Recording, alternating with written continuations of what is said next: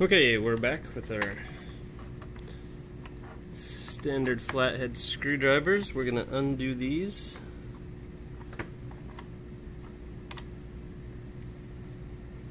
So we'll loosen them all up at the same time.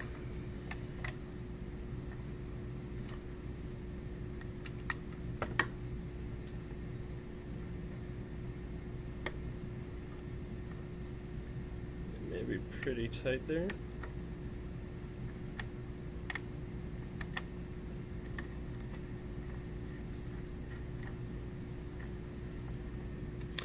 And then again, always, we're never plugged in.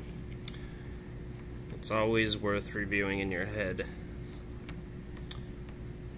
Green is ground for the US, white is the neutral line, and black is our live line. So I'm going to go ahead and insert the ground neutral in first. You can see the insulation's all the way up so that the tinned wire is exposed inside.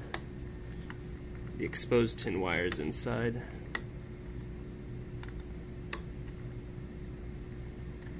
I'm going to tighten that up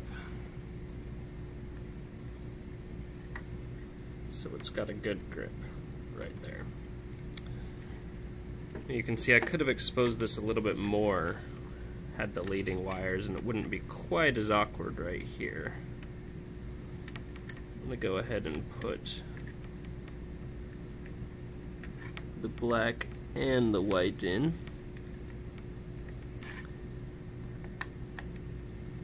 Then tighten those up.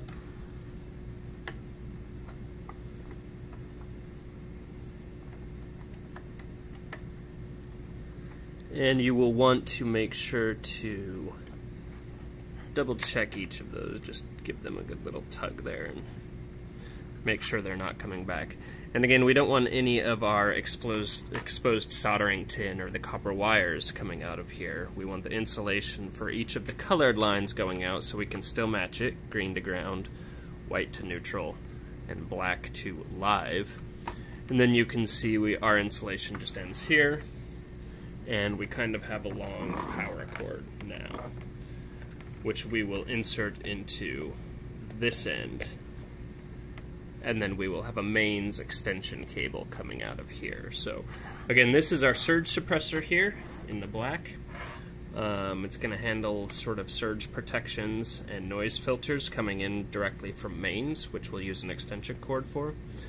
And then we have a plug just because it's nice to be able to sort of disconnect the whole system. We could have a more different system for surge suppressing that had live wires automatically and feed these live wires in. But this kind of makes it nice for getting it on and off. Now on my Unit 8 that I have built, I have a similar surge suppressor, but it has a switch on it, which is actually a nice feature. So rather than tugging at this, you can get one with a switch. Again, up to your personal needs, but you do want to have that surge suppression on the AC line before we come into the universal power supply. So surge suppression here. Then we bring in our case, the 110 volts for the USA.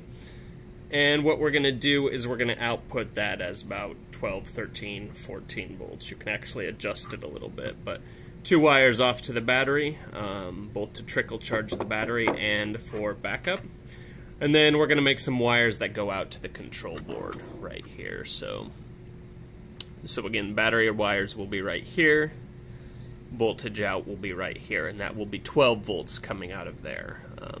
And then we'll work on securing this down inside the box when we get to that point. But for now, let's go ahead and make some wires that hook the universal power supply up onto the 12-volt battery, and then we can get a test of that and see that that's working.